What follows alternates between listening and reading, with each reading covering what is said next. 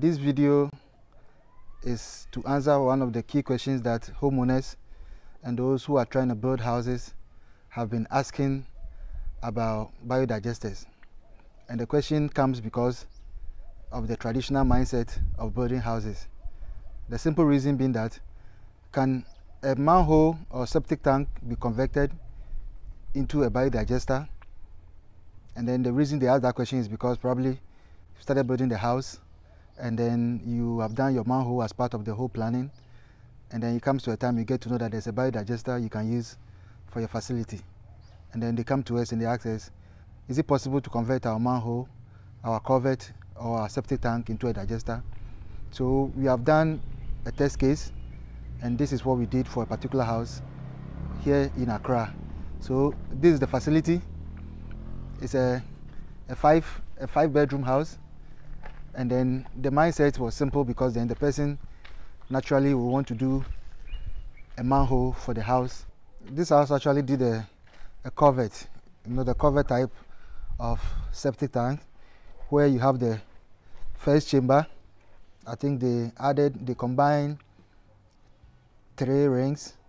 They put 3 rings on top of each other and then seal the base, the bottom. And then there was a second chamber, which they've also done, also with 3 rings. And then there's the third chamber, which was supposedly for the kitchen and then the bathroom wastewater. So this is what they did. And then when they got to realize that the land they are using is not going to be able to manage this system, then the head of biodigesters said then they got interested in it. So we came to do an assessment, and then we agreed that the best thing for them is to get a biodigester.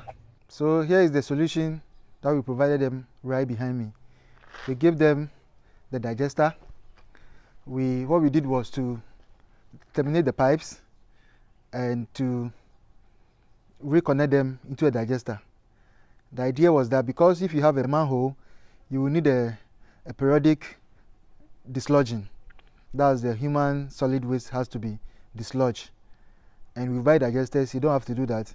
It's obvious why people will be interested in having a biodigester.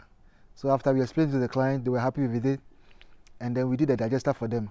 So we terminated the pipes, and then we did a digester in front of the pipes that were leading to the culvert or the septic tank, so that the human solid waste will first go into the biodigester, have it treated, and then the wastewater will go into the manhole so that they can be pumped out periodically.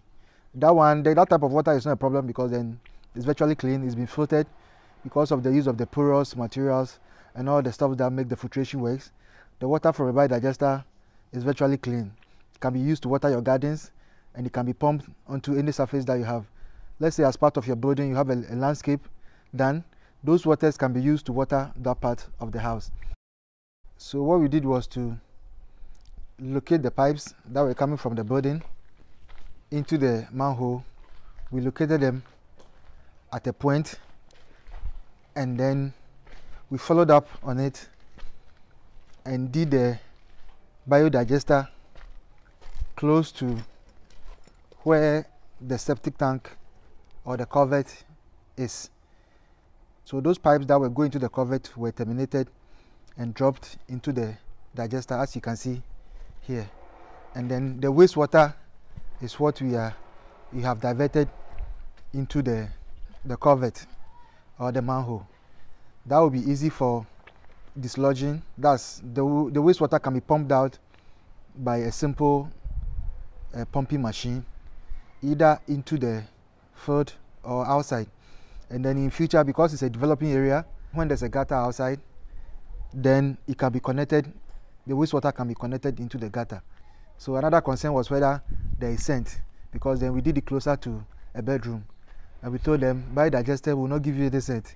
There's no smell, there's no scent, there's no flies, and if you get a biodigester done, you are virtually guaranteeing the safety, the health wise of the environment in which you live. That's why we always say with biodigesters, that peace of mind that you deserve is guaranteed.